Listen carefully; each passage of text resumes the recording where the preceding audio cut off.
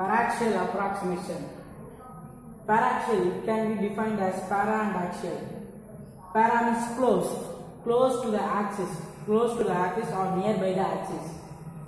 We can create this, that the rays which goes close to the axis will make small angles. Will make small angles with the principal axis. This is called as paraxial approximation. Here, this distance d is equal to p. D is nearly equal to p. This is called paraxial approximation. We can go to paraxial rays.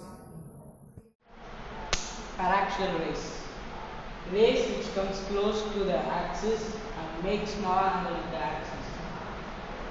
Rays which comes close to the axis and make small angle with the axis. This is principal axis which comes close and makes small angles. Theta is equal to small angles. Then it is called as paraxial rays.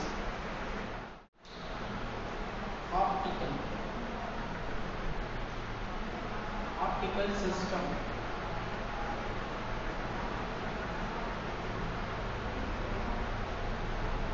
An arrangement with several optical components called optical system. Arrangement.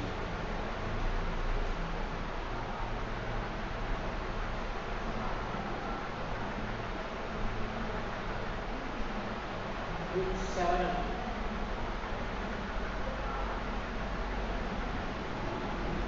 optical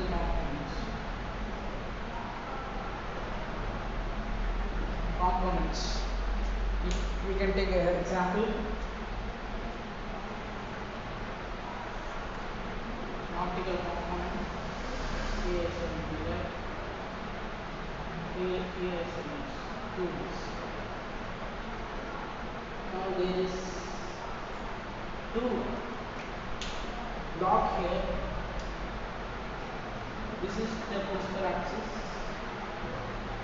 If in ray 1, ray 1 to go, it should be, if it makes more bigger angles, more angles, it is diverged. It is inside, it is diverged.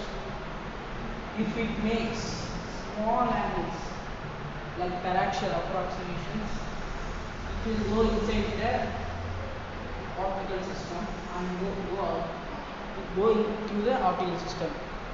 So paraxial approximation is used here. Small angles only will cross the optical system.